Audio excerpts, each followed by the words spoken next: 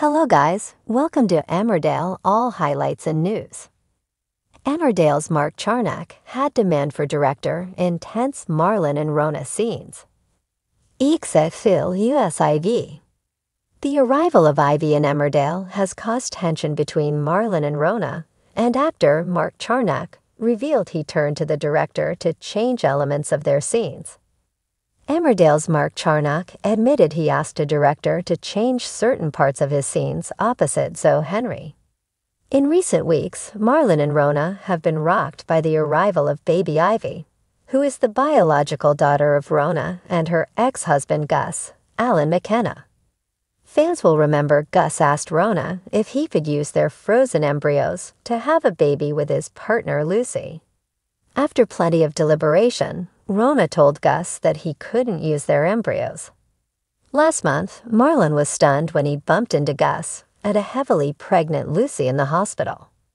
Lucy eventually went into labor, but sadly died during childbirth.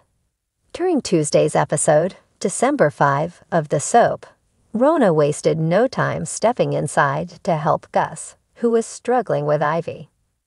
Realizing Gus isn't coping, Rhona and Mary invite him and the baby over for Christmas. The tension has already started bubbling over between Marlon and Rhona, and actor Mark confirmed it's just the beginning. The 55-year-old, who's played Marlon since 1996, recalled recent scenes he filmed opposite Zoe, which involved a number of overlaps due to the complexity of the storyline. He exclusively told Daily Star, "One of the most exciting things to do is to overlap with each other, but technically it's quite hard because of booms as they find it hard to edit.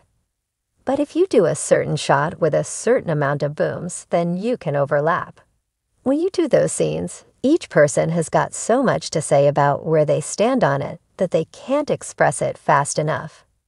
We've done a few scenes recently, and I knew it would be great with Zoe." Mark added, "It's been very thrilling. Sometimes you'll get on set, and you'll be like, this is obviously an overlapping scene. But they say you can't, but we'll do it in the edit. I said to the director before the block started, it would be really nice if we can overlap these scenes. She was brilliant and did the shots in a certain order, so it meant we could." Thank you for watching. Please subscribe to our channel to see more.